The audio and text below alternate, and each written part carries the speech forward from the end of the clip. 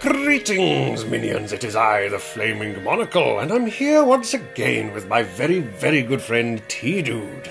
Hello! And we're here playing the 39 steps again. Hopefully a little longer than 15 minutes if you're lucky, but hey, you're not paying for it, so what the heck? You get what you deserve, people. Exactly. We're doing this for your pleasure and our pleasure. And anyway, shall we move on? The next episode, The Radical Candidate. Sir Harry's pickle turns out to Hannay's advantage as he makes friends in high places. Sir Harry's pickle? Sir Harry's pickle. This sounds like something the Queen would have something to do with.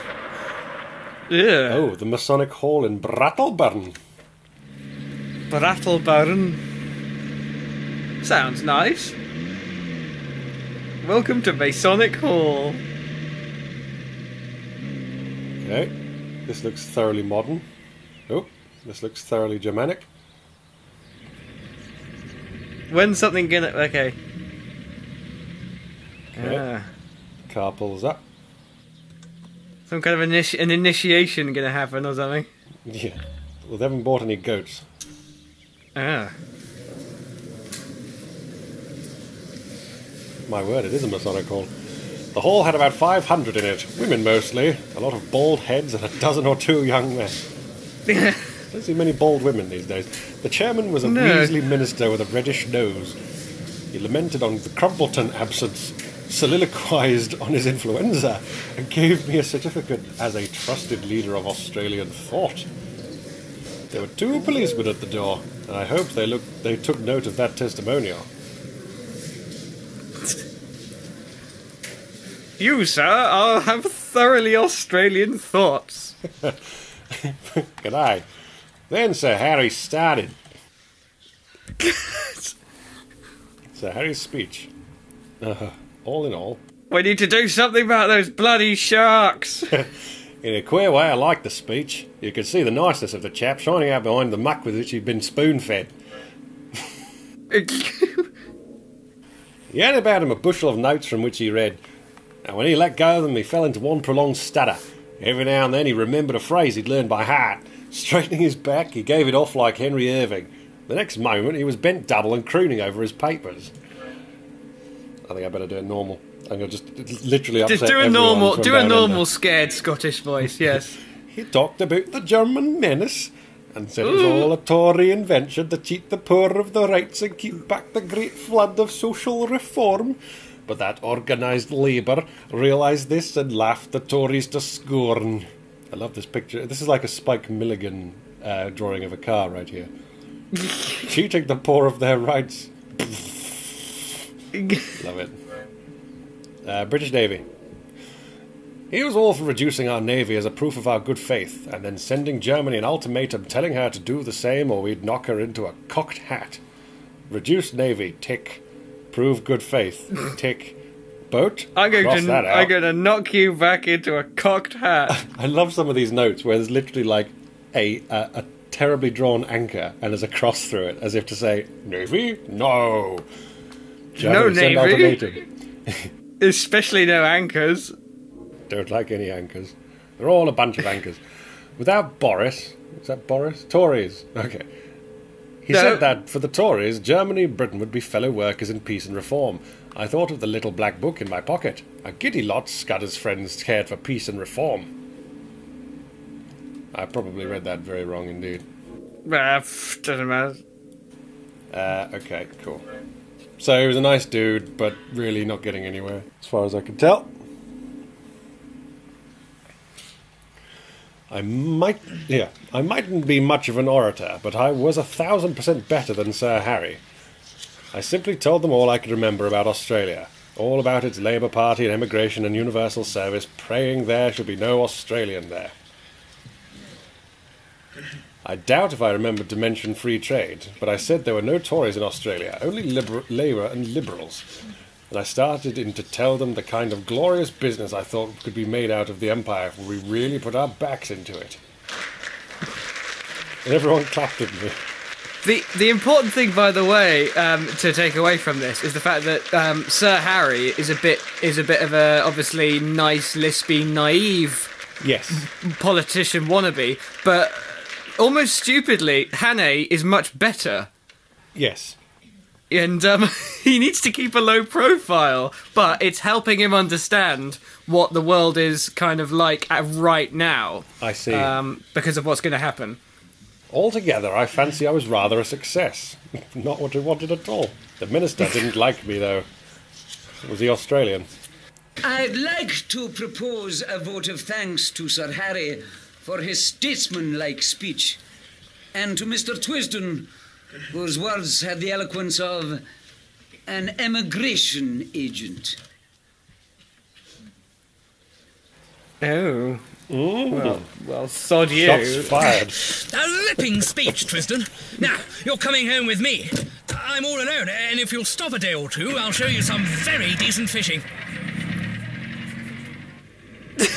Okay, guess we clambered into his. You're coming home with me. I'm all alone. And I need a companion and whatnot, and you'll be a ripping partner. I'll teach you fishing.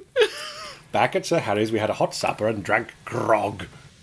Oh. The time had come for me to put my cards on the table. I saw by this man's eye that he was the kind you could trust. English. Listen, That's a Sir bit Harry, close, you're standing. I've something pretty important to say to you. Get away from me. You're a good fellow, and I'm going to be frank. Where on earth did you get that poisonous rubbish you talked tonight? Oh, was it as bad as that? It did sound rather thin. I got most of it out of the Progressive magazine, and pamphlets that agent chap of mine keeps sending me. But you surely don't think Germany would ever go to war with us? Ask that question in 6 weeks, and it won't need an answer. See If what I you'll mean give by me your attention naive? for half an hour, I'm going to tell you a story.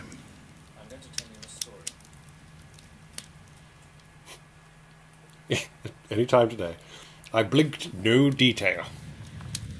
It's called the 39 Steps.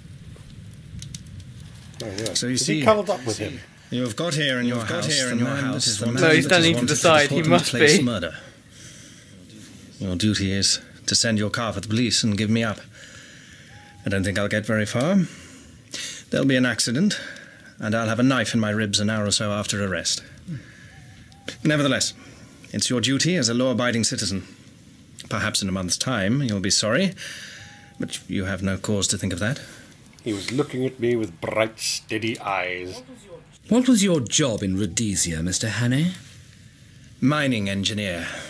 I've made my pile cleanly, and I've had a good time in the making of it. Not a profession that weakens the nerves, is it? As to that, my nerves are good enough.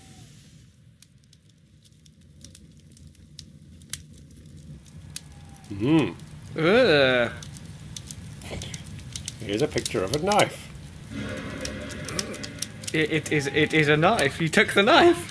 I took the hunting knife and did the old Mashona trick of tossing it in the air and catching it in my lips. Bloody hell.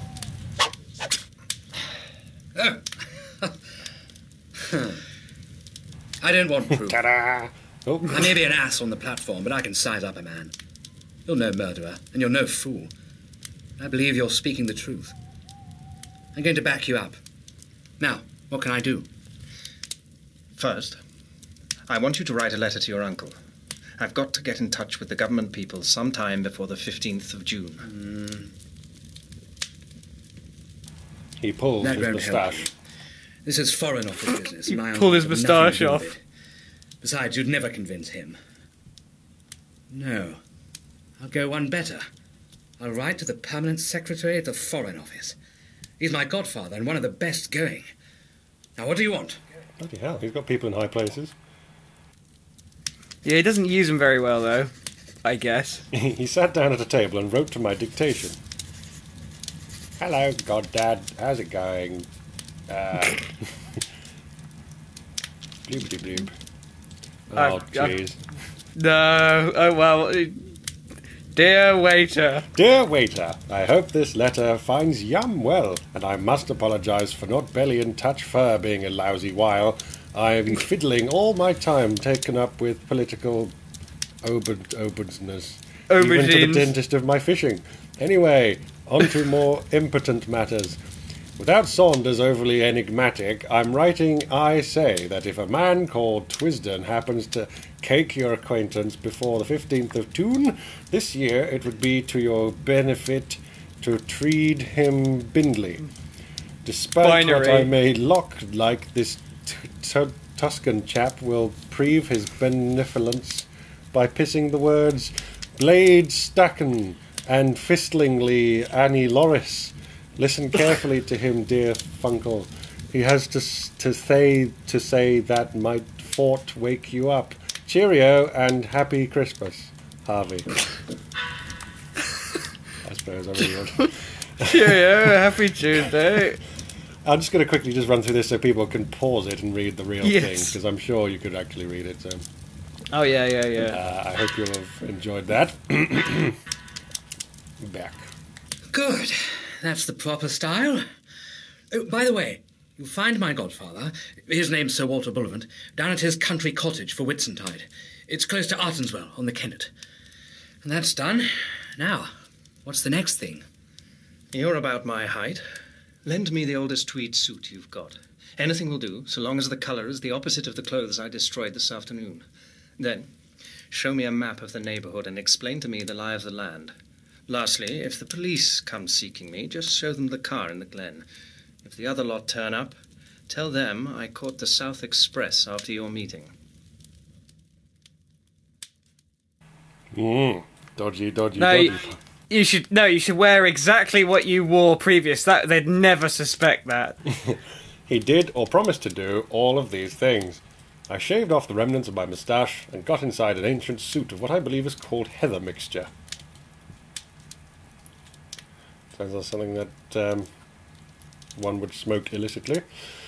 The map gave me some notion of my whereabouts, and told me the two things I wanted to know. Where the main railway was to the south could be joined, and what were the wildest districts near at hand.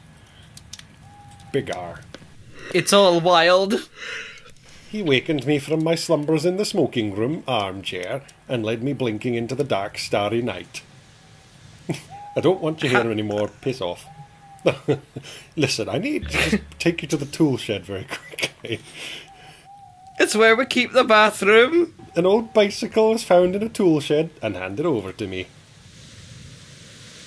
First, turn to the right, up by the long fir wood. By daybreak, you'll be well into the hills. Then, I should pitch the machine into a bog and take to the moors on foot. You can put in a week among the shepherds and be as safe as if you were in New Guinea. Thank you. Think nothing of it. You got me out of a tight spot last night. Now, you better get cracking. Good luck.